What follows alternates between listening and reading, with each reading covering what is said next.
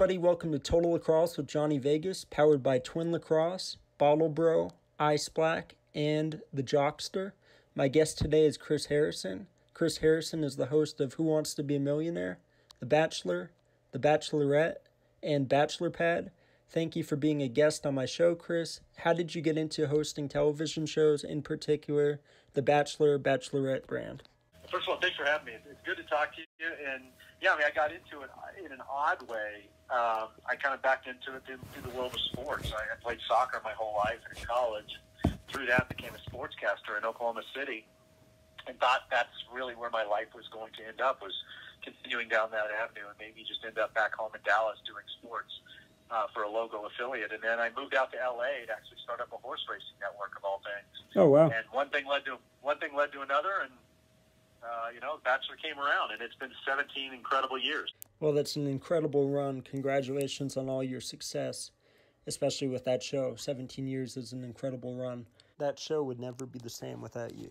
I would like to think that's true. Yeah, it's very true.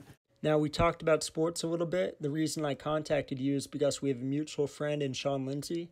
Sean Lindsay coaches the varsity lacrosse team at Agora High School, and Sean also coaches the LA Mavericks. Your son Joshua plays on the LA Mavericks lacrosse team, which is pretty cool. Yeah, I was a soccer guy, and obviously growing up in Texas was not exposed to lacrosse, didn't know anything about it. And gosh, probably 8 or 9 years ago, I think it was, when my son decided he'd had enough of playing baseball and thought it was boring. Lacrosse was just beginning out in our area. We live in Los Angeles, and there was this guy, Sean Lindsay, who, as anyone knows in this industry, is an absolute rock star. Oh, yeah. All-American from Syracuse. And he came out and really started lacrosse in our area and outside of L.A., and it took off. And he has done a phenomenal job. A great guy, but also just what he did to kind of really nurse the sport, because it was a slow burn.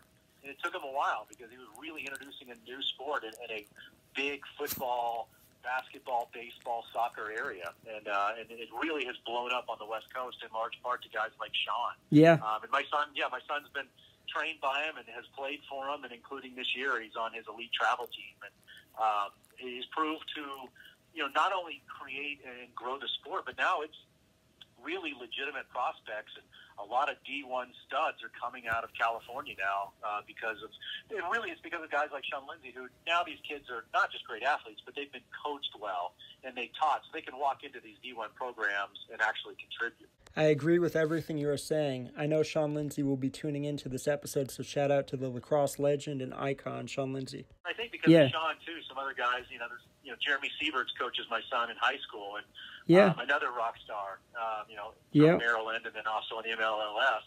And so when you have that much talent coaching out here, you can't help but get better, and you can't help but start sending some studs, to college. And so now my son's in that pivotal junior year. He's about to start, his junior year of high school, and so we're starting that whole college hunt that thousands and thousands of kids are starting to do. Yeah. I saw one of your pictures you posted of the LA Mavericks on Instagram had Jonah Swigert as one of the coaches. Jonah plays for Syracuse University currently. Jonah also is an LA Mavericks alumni and was coached by Sean Lindsay at Agora High School as well. I know your son is a junior in high school and is looking at colleges. Any chance your son ends up at Syracuse?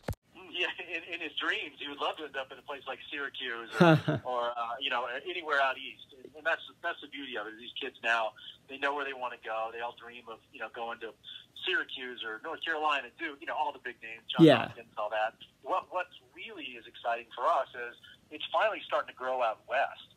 Yeah. I think, with Denver getting so good every year, and now Utah adding D1, a couple of Sean Lindsay's kids, our goalie, Zach Tripp, is committed to Utah, and Tyler Bradbury is now committed to Utah. He's an absolute stud. They were both Under Armour kids this year.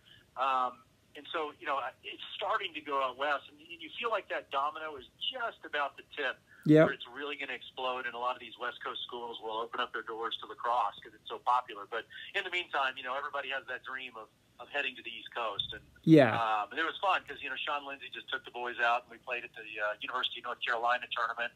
And it's fun when those West Coast boys can go out and beat up on the East Coast boys. Yeah. And then they won the tournament. They took the crown. That's awesome. Now, Chris, being that you've been so successful in the entertainment industry, what in your eyes does lacrosse need to do to get to that next level?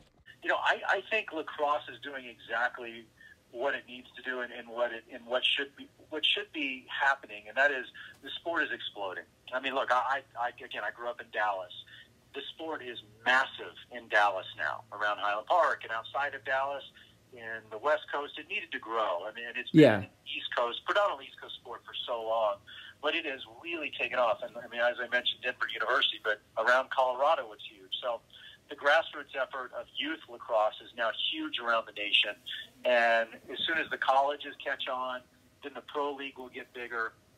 And look, I think it's about timing with anything in entertainment. Same thing in sports. It's all about timing. Lacrosse is in the right place at the right time. Football is on its way down. Let's be honest. I love football. I grew up in Texas. I'm a big Cowboys fan, and I watch it, which might be a little hypocritical, but I don't want my kids playing it.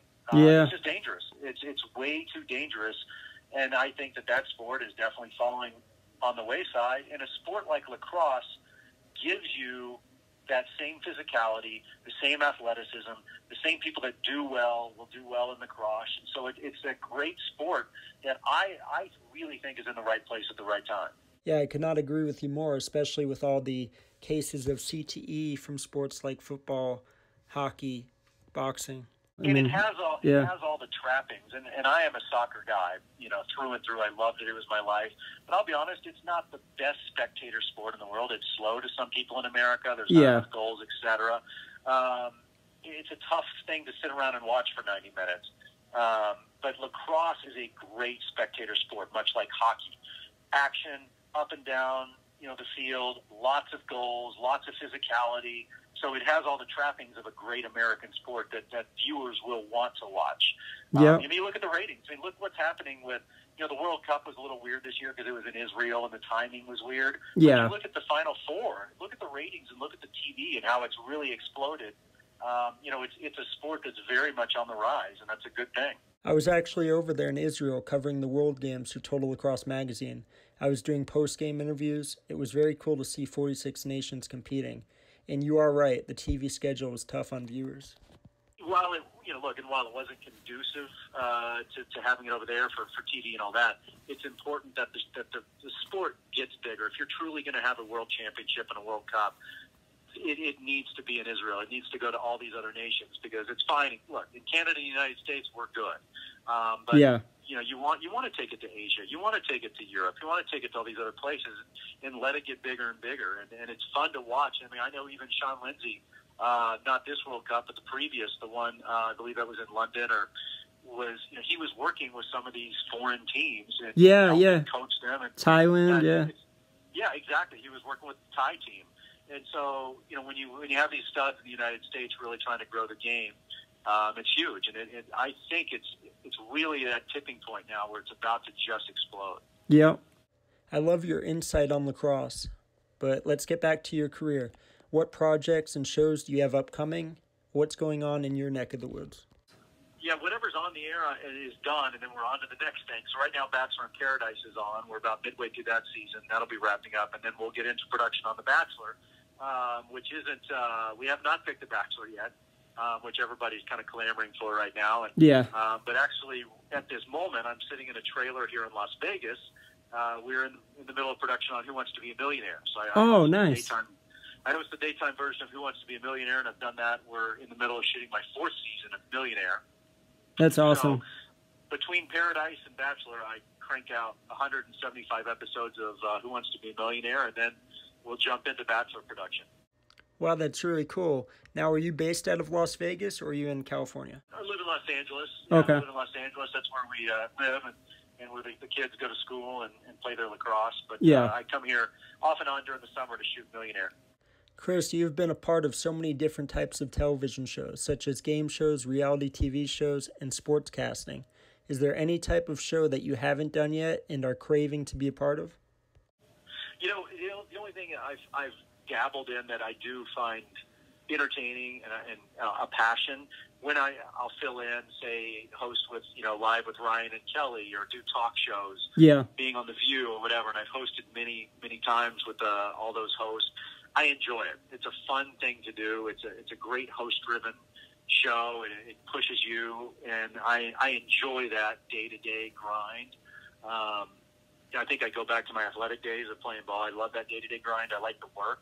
And so that would be something I would enjoy. But right now, there's just no time to add anything more on the plate. Yeah. Talk to me a little bit about your son, Joshua. Yeah, his name is Joshua. Joshua is, and he's a long pole defender. Yeah. You guys call him close. He loves it. He's a good little player.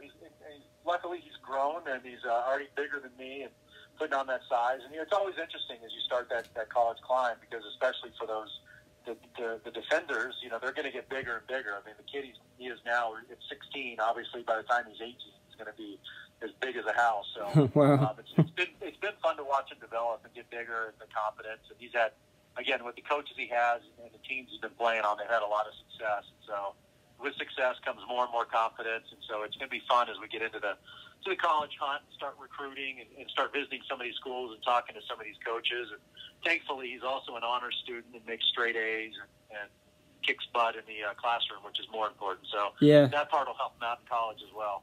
Well, that's good. And does he have any interest in following in your footsteps, maybe as a host? No, he's too smart for that. Yeah.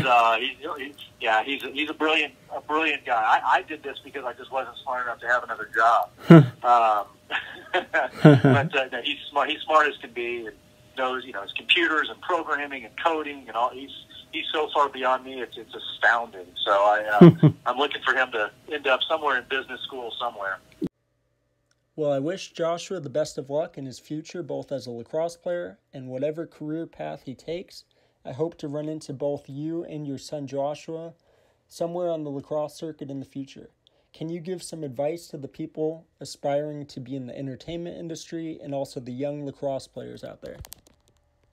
My advice, because I speak to college kids all the time and students, and I tell all of them the same thing, that I learned everything I need to know about my business and my life through sports. I played, as youth, I played in college and a little semi-pro after college, but I relate everything back to that. And that's the first thing I would tell kids is, I'm glad you're playing sports, because everything you need to know about winning, about losing, about competing, how to take all of that and succeed and still step up the next day. You're going to face that in business. You face it in the real world. And I think what I would tell kids is, don't forget the grind. The grind and the journey is always the best part. And I think a lot of times kids these days, they just want to go, I just want to play for Syracuse. I want to play for Duke. I just want to win the national championship. I want to do the best part about this is the grind you're about to go on and putting in the work every day, the blood, sweat, and tears. And don't forget to enjoy the fact that you're playing high school ball. Yeah. And I tell my son that all the time. Like, buddy, don't worry about college. You're going to college. You're a smart kid. These are the best days of your life, playing varsity ball, going to the state championship, going to North Carolina with your best friends and winning a great tournament in front of the coaches out there. These are the good times. And living in the dorms. I think anybody that looks back on their career, I don't look back and think recruiting was my favorite part. It wasn't. It was the tournaments, being on the road with my boys. So, whether it's business or sports, don't forget to put in the work. There's no substitute for it. And enjoy the grind. Enjoy the everyday. I definitely want to thank you for being a guest on my show, and I want to thank everybody watching. Good luck with Who Wants to Be a Millionaire, The Bachelor, Bachelor Pad, and Bachelorette brand. I appreciate it. Thanks for the time, and thanks for talking lacrosse. It's a sport I've fallen in love with as well over the last decade with my son. And so, it's a great sport, and I love to get out there, be in front of it as much as possible. It's great to have you as an ambassador to the sport of lacrosse. Having people that have as big of a following and reach as you do involved in our sport is huge. Take, for example, when you posted about the LA Mavericks lacrosse team on your Instagram. Those posts reached so many thousands of people from all over the world.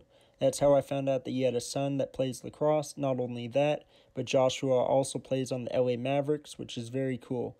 I am very happy that we have you as an ambassador to the sport of lacrosse. Well, thanks for having me. I appreciate the time. Yep, thank you.